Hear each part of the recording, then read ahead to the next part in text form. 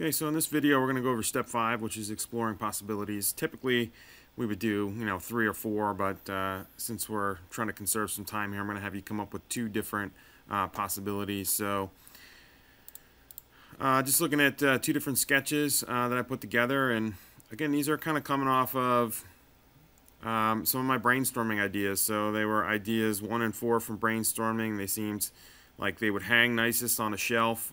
This one seemed like it would probably wobble back and forth. This just seemed really difficult to put together, even though it would look pretty cool. And then, I hadn't really thought about how things are going to go together yet here.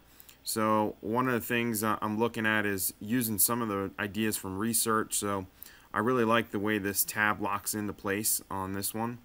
So I'm going to try this on the top of one of them.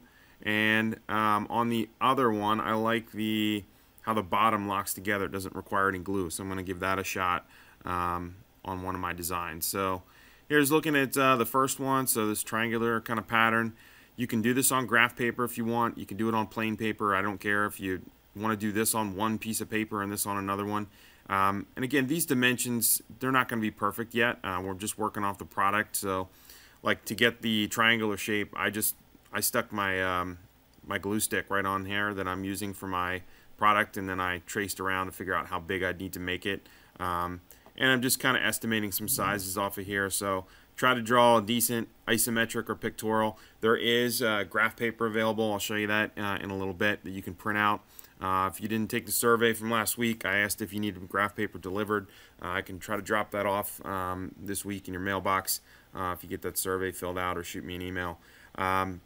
So just a little more refined from my thumbnails, looking at what size is it actually going to look like, thinking about where things are going to glue together, thinking about some angles, and then try to imagine what it's going to look like as a flat pattern. So hopefully your research when you tore a box apart, that should help you with it. So I labeled this one because of the way it's put together in this triangle here. Everything kind of has to glue together. So this kind of tab will have to fold back underneath right here, and you'll have a glue tab on the side. You got your little product window here. I did my best to try to put some dimensions on here to show like the overall flat pattern will be about 8 inches tall and about 6 3/8 of an inch wide. I didn't draw the window separate or anything. I'm just looking for the panels, and it's not to scale. This is really about half scale. I'm not worried about that. You draw it to proportion. You put your numbers on there. Next week when we get into drawing the final ones, yes, we'll draw it to scale on some graph paper. My second one, so this is kind of a scaled isometric here. I try to do the best I could on the grid paper to draw that to size. Again, you can do this on plain paper. And then this is my flat pattern. I drew that a little bit smaller. I didn't have enough room to fit that all in one. And I'm going to attempt that locking tab on the bottom of this one.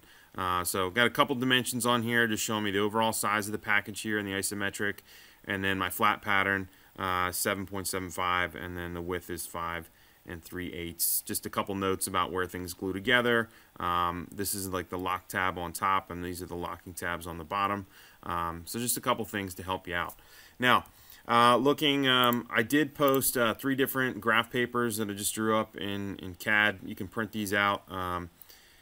So there's 1/4 inch grid, 1/8 inch grid, and this is an isometric if you want to use that for your pictorial sketch. Again, you can use plain graph paper or plain paper, but these are available for you.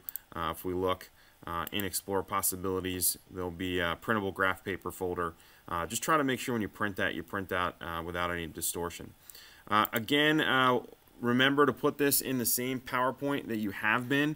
Some of you had difficulty uploading. Please make sure you save the document, close it, and then upload it. If you put your pictures in here and go right to upload, I don't get the last things you added. It's from the last save. So again, please save and then close and upload, and this will be due by the end of the week here. I have it due as the following Monday.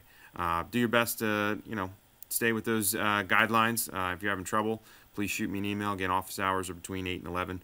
I'll get back to you right away if I can during that time. If not, by the next morning. Hope you're doing well.